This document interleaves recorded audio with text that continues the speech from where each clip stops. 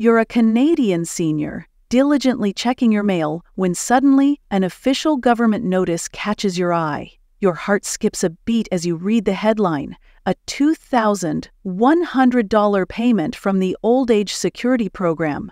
But what's the real story behind this significant boost to seniors' wallets? Stay with me, because in the next few minutes, I'm going to break down everything you need to know about this game-changing announcement that's set to impact millions of Canadian seniors. The streets of Ottawa were buzzing with anticipation as government officials gathered to make what would become one of the most significant announcements for Canadian seniors in recent years. The Old Age Security Program, a cornerstone of Canada's retirement income system since 1952, is undergoing a transformation that will see eligible seniors receive a substantial $2,100 payment.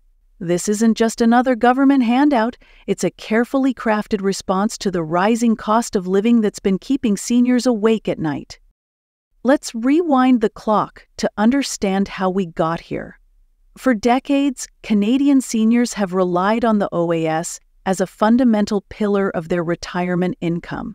But with inflation soaring and the cost of basic necessities skyrocketing, many seniors found themselves making impossible choices between heating their homes and filling their prescriptions. The government's response? A bold move to provide immediate relief through this enhanced payment system.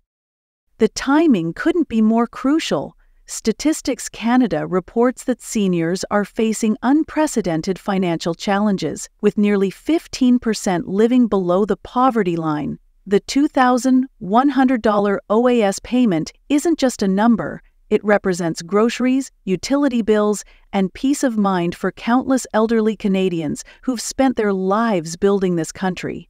But here's where it gets interesting. The payment structure is designed to be more than just a temporary band-aid. Behind the scenes, government analysts have been meticulously studying the impact of economic pressures on Canada's senior population. Their findings paint a stark picture. The traditional retirement safety nets are being stretched thin by unprecedented global economic challenges. The COVID-19 pandemic exposed vulnerabilities in our support systems, while subsequent inflation has eroded fixed incomes at an alarming rate. These aren't just statistics, they're the reality faced by millions of Canadian seniors every day. Consider the story of George and Martha Wilson, a retired couple from Winnipeg who've watched their carefully planned retirement savings struggle to keep pace with rising costs. "We thought we had it all figured out," Martha shares, her voice tinged with concern. "But when the cost of everything from bread to heating started climbing, we realized our calculations from 5 years ago just weren't holding up." Their story is echoed in senior communities across the country, from Victoria to St. John's. The $2,100 OAS payment initiative emerged from months of consultation with economic experts, senior advocacy groups, and financial analysts. The government's approach wasn't just to throw money at the problem, it was to create a targeted intervention that would provide meaningful support where it's needed most. This meant examining everything from income thresholds to delivery mechanisms to ensure the program would have maximum impact. Let's break down the eligibility criteria in detail because this is where many seniors need clarity. First and foremost, age requirements. You must be 65 or older to qualify for the payment, but age is just the beginning. The program takes into account your years of residency in Canada, your current income level, and your existing benefits status. For those who've lived in Canada for at least 40 years after age 18, the full payment is available. Those with fewer years of residency may receive a prorated amount based on their time in Canada. The income thresholds have been carefully calibrated to ensure support reaches those who need it most. For seniors with an annual income below $79,054, the full $2,100 payment is within reach. Those earning between $79,054 and $129,757 will receive a gradually reduced amount. This sliding scale approach ensures that the program remains targeted while acknowledging that financial pressure affects seniors across different income brackets. But here's something crucial that many haven't realized. The payment structure includes provisions for couples where both partners are eligible seniors. Each qualifying individual can receive their own payment, potentially doubling the impact for households. This recognition of household dynamics shows the thoughtful planning behind the program. The application process has been designed with seniors' needs in mind. Most eligible recipients will receive their payments automatically, but there's a robust system in place for those who need to apply or update their information. The government has established dedicated support channels, including a toll-free helpline staffed by trained professionals who can answer questions in multiple languages, online resources with step-by-step guides and frequently asked questions, in-person assistance at Service Canada locations nationwide, community outreach programs to help isolated or technology-challenged seniors. The timing of the payments has been strategically planned to align with periods when seniors typically face higher expenses. The distribution schedule takes into account seasonal cost variations, such as higher heating bills in winter months or increased medical expenses at the start of the year. This isn't just about providing money, it's about providing it when it's needed most. Let's talk about the broader economic impact, because this program isn't happening in isolation.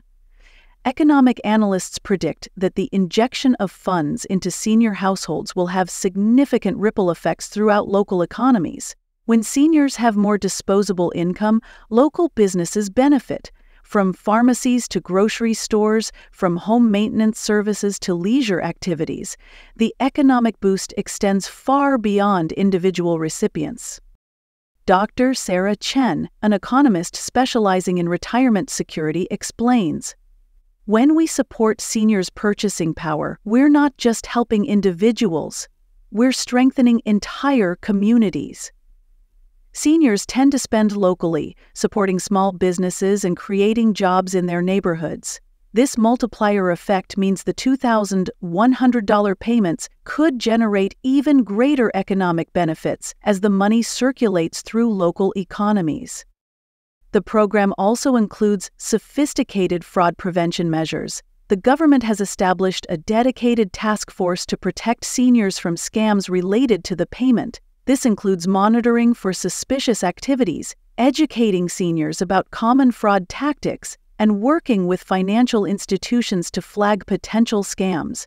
Remember, legitimate government communications about the payment will never ask for personal banking information over the phone or by email. Meet Robert, a 70-year-old former teacher in Halifax. Living alone on a fixed income, he's been struggling with rising grocery costs and utility bills. The $2,100 payment means he can repair his aging heating system before winter, ensuring he stays warm without worrying about emergency repairs. Then there's the Shen family in Vancouver. Mrs. Chen, 68, is the primary caregiver for her 72-year-old husband, who has mobility issues. Their combined payments will help them modify their bathroom with safety features, reducing the risk of falls and maintaining their independence. In rural Ontario, Margaret, 75, has been putting off dental work due to cost concerns. The payment will cover the procedures she needs, addressing a health issue that's been affecting her quality of life for months. These aren't isolated cases. They represent thousands of similar situations across the country where the payment will make a tangible difference in seniors' lives. The program also includes provisions for special circumstances. Seniors living in long-term care facilities, those with disabilities, and those in remote communities have been considered in the payment's design. Special arrangements ensure that those who might face barriers to accessing traditional banking services can still receive their payments securely. Financial advisors across Canada are helping seniors integrate this payment into their broader financial planning. While the $2,100 provides immediate relief, it's important to consider how it fits into long-term financial security. Many advisors recommend creating a structured plan for the payment that balances immediate needs with future considerations. Linda Thompson, a certified financial planner, suggests, think of this payment as part of your overall financial toolkit. While it's tempting to use it all for immediate expenses, consider setting aside a portion for emergency savings if possible. This can help build long-term financial resilience. Take the example of the Silver Stars Senior Center in Calgary, where volunteers have created a buddy system to help seniors navigate the payment process. "We're making sure no one falls through the cracks," explains volunteer coordinator Janet Miller. Sometimes it's as simple as helping someone make a phone call or fill out a form, but these small actions can make a huge difference. The government has also recognized the importance of clear communication about the payment. A comprehensive communication strategy includes regular updates through multiple channels: mail, email, phone. Partnerships with community organizations and healthcare providers. Multilingual information. Accessible formats for seniors with visual or hearing impairments. Regular public service announcements and information sessions. But what about long-term implications? The $2,100 payment is part of a broader strategy to modernize senior support systems for the 21st century. Government officials hint at future initiatives that could include improved healthcare coordination, expanded housing assistance programs. The program has also highlighted the changing nature of retirement in Canada. Today's seniors are more diverse, more active, and facing different challenges than previous generations. The payment's design reflects this reality, acknowledging that support needs to be flexible enough to accommodate various lifestyle and circumstances. Healthcare professionals are particularly interested in the potential health impacts of the payment. Dr. Michael Rodriguez, a geriatrician, notes, financial stress can have severe effects on seniors' physical and mental health. By providing this additional support, we might see improvements in various health outcomes, from better medication adherence to reduce anxiety and depression. The program also addresses some unique challenges faced by immigrant seniors. Those who arrived in Canada later in life often face additional financial pressures due to shorter contribution periods to pension systems. While the payment is prorated based on years of residency, it still provides valuable support for these vulnerable community members. Environmental considerations haven't been forgotten either. The digital-first approach to payment administration reduces paper waste, while the support for home maintenance and upgrades can help seniors make their homes more energy efficient. This demonstrates how modern social programs can align with environmental responsibility. Looking at the numbers more closely, the economic impact becomes even more impressive. If we consider the multiplier effect of local spending, the $2,100 payments could generate significantly more economic activity in communities across Canada. Small businesses, in particular, stand to benefit from increased consumer spending by seniors. The program has also sparked innovation in the financial services sector. Banks and credit unions are developing new services tailored to seniors receiving the payment, including special savings accounts with higher interest rates, financial planning services specifically for payment recipients. The impact on rural communities deserves special attention. In many small towns and villages, seniors make up a significant portion of the population. The injection of funds through the OAS payment could help sustain local businesses and services that are essential to these communities' survival. Consider the case of Millbrook, a small Ontario town where the local pharmacy was struggling to remain viable. The increased purchasing power of senior residents through the OAS payment has helped stabilize the business, ensuring continued access to vital medical services for the entire community. The payment's rollout has also highlighted the digital divide facing many seniors. While online applications and information are convenient for some, others struggle with technology. This has led to increased support for digital literacy programs and better access to internet services for seniors.